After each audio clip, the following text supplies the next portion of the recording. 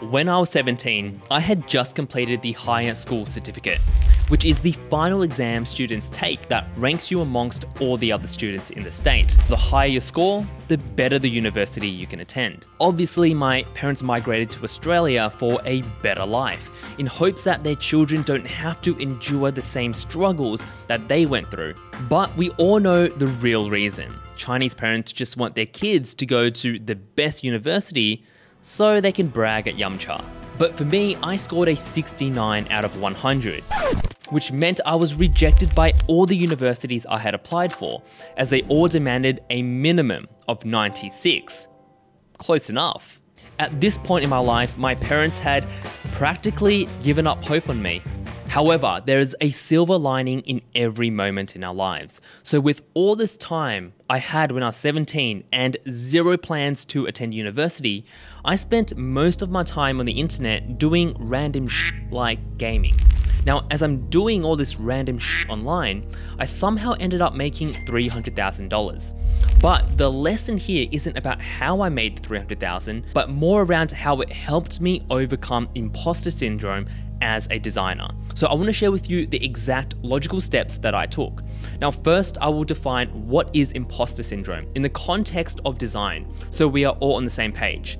Then we will break down exactly why you may be struggling with imposter syndrome. And at the end, I'll explain how my $300,000 breakthrough brought me an entirely new perspective to my professional life and helped me live freely from imposter syndrome. So, what is imposter syndrome? According to the Oxford Dictionary, it is the persistent inability to believe that one's success is deserved. In other words, you feel like a fake, a fraud, or you don't deserve your success. So in the context of being a designer, more specifically a product or UX designer, you just don't feel confident about your decisions, your work, your process, and whatever path you may have taken to get yourself to where you are today, you just feel inadequate. Now this leads me on to the next question. Why are you feeling this way? After mentoring hundreds of designers, I have concluded that there are two reasons why. Now first, you are not tracking your progress the correct way. And second, you are seeking validation from unreliable sources. So let's first talk about tracking your progress the correct way first. Now, in every skill we learn and practice, we generally are able to track our progress.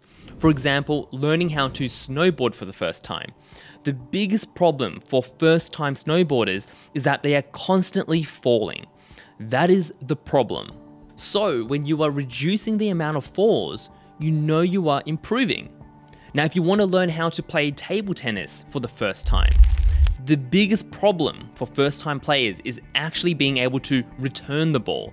So if you can reduce the amount of times you make a fault, you know you are improving. Now, the key takeaway is that you have a clear definition of what success looks like, and you are tracking your progress towards it. Now, in product and UX design, so much is happening, so it's a little bit harder to define what is success and how we should track it. Is it the UI design? Is it the research? Is it how we manage stakeholders? So the question is, what defines success for product and UX designers? It is not about how many years you've designed or how many projects you've worked on. Remember, product and UX designers are hired to solve customer problems to help the business grow. So the true indicator of our work's performance include metrics like conversion rates, engagement rates, revenue targets, NPS scores, and other North Star metrics. So when you complete a project, ask yourself, are you following up with your team or your client on these specific metrics or numbers to see if it's actually improving? Because if you are not religiously doing that, you are not really tracking your progress. So if you do not track your progress, you will never actually know if you are getting better or not, which means you will never truly be able to build confidence in your skill set. So this leads me on to the next question. Are you relying on unreliable sources, not these ones, but these ones, to gain your validation and your confidence? Now, as a designer, if you are not tracking your true success metric, which is the performance of your work, then you will eventually try to seek it from other sources. In most cases, I have noticed designers rely on other people to give them that validation, which I find quite dangerous. Relying on others to validate you is as reliable as skydiving without a parachute. Skydiver Luke Aikens made history when he jumped from an airplane without a parachute. Now, I'm not saying you should never ask people for feedback. You definitely should. But whatever they say shouldn't indicate your worth or your value. So remember, the true indicator to success, which is logical and unbiased, is to just let your work's performance determine it. Understanding, did your designs actually increase the conversion rate? Did it actually get customers raving? Did it actually generate more revenue, or whatever that North Star your project is tracking for the company? Now, if it didn't, you iterate on it until it does. And if you let that true indicator guide your path over time, you will become more independent and more confident in your work because you genuinely know it works. So in the end, back to the story when I was 17, I was curious and obsessed with the internet. After making my very first dollar from starting an online gaming forum, I stumbled into affiliate marketing, which is where you find products to promote. You build a website, you advertise it, and your goal is to make a commission on every single sale. Now, since this was nearly 15 years ago, there was no online mentor program, which meant I had to rely entirely on myself to learn design and code. Now, thanks to that, I stumbled onto the topic of A/B testing on an internet marketing forum, which means when you have a landing page, you can create multiple versions and you can test them against each other to see which one actually generates the most sales. Now, after generating $300,000 worth of sales, I learned a lot about which design tactics actually work or not.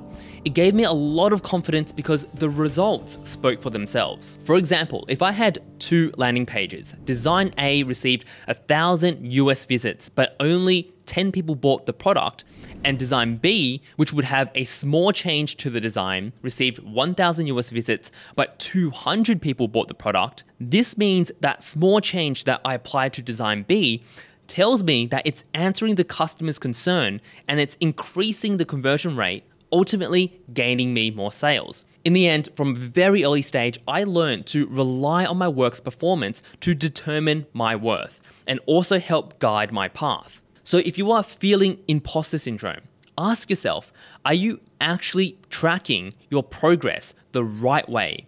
And are you seeking validation from the wrong sources? That's it for this video, guys. If you learned something, make sure to gently smash that like button, subscribe for the diehard fans. And if you want to learn more, make sure to check out this video, and I will see you in another video very soon.